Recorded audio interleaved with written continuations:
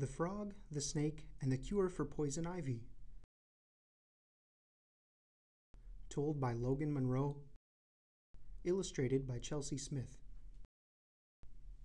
Many indigenous peoples around the world, like the Anishinaabe people, are known for being able to use their surroundings as medicine. For the Ojibwe people, many plants are used to help with pain or when someone is sick. How did the Ojibwe and so many other indigenous peoples learn this knowledge of the plant world's medicines? This story teaches us just one of the many ways the Ojibwe have learned to use the plants around them, by watching the animals. It was a long time ago now when this story had happened. In one Ojibwe village not too far from a beautiful river, the people were getting ready to start their days.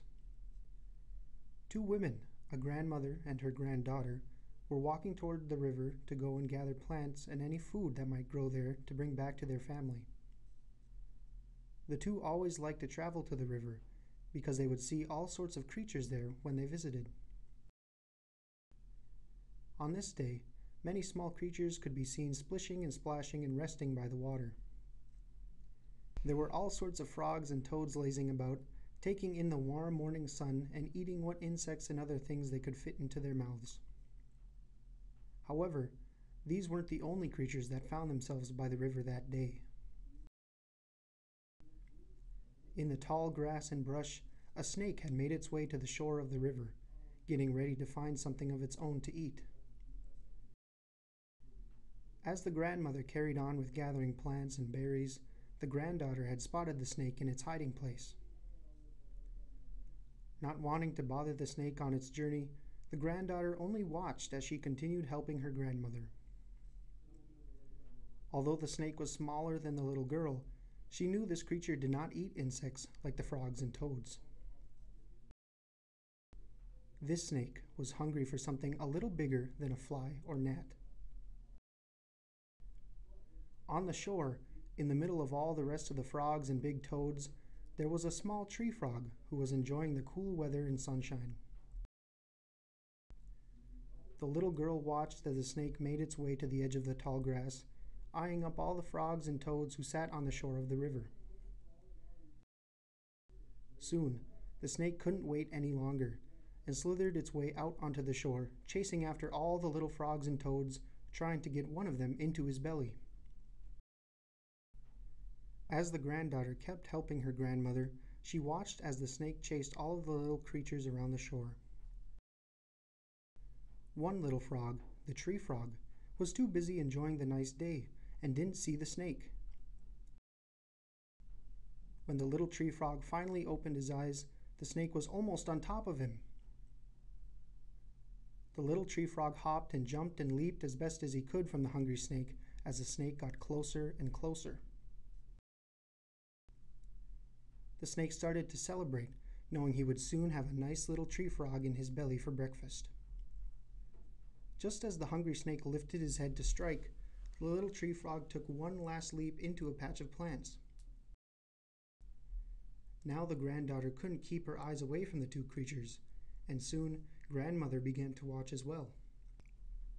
They watched as the snake kept away from the little frog in the patch, trying to find some kind of way into a patch of poison ivy.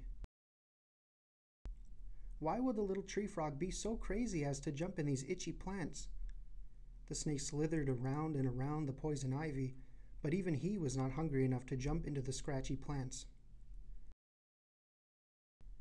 The two watched as the snake finally gave up, going to find some other meal somewhere else. Soon, the little tree frog leaped back out of the poison ivy, scritching and scratching all over. The little granddaughter laughed a little to herself.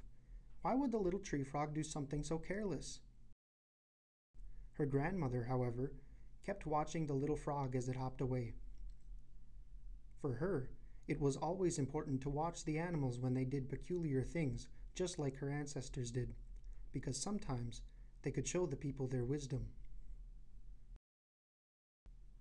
As the two watched for a few minutes more, they saw the little tree frog hop and leap to another patch of plants, but it was no poison ivy this time. The little tree frog jumped into a small patch of jewelweed. When he did, he began to rub the plant and the dew that had been sitting on it all over his little body.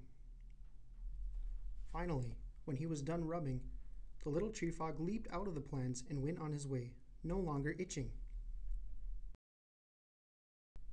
The tree frog had tricked the snake and cured himself of the poison ivy. The two Ojibwe were amazed, and when they had finished their gathering for the day, the two went back to their family and friends and told them what they had seen. For many generations, the story of the snake and frog was passed down and told. Today, many Ojibwe people remember the cure for poison ivy because of this story, taught to us by the little tree frog and his wisdom.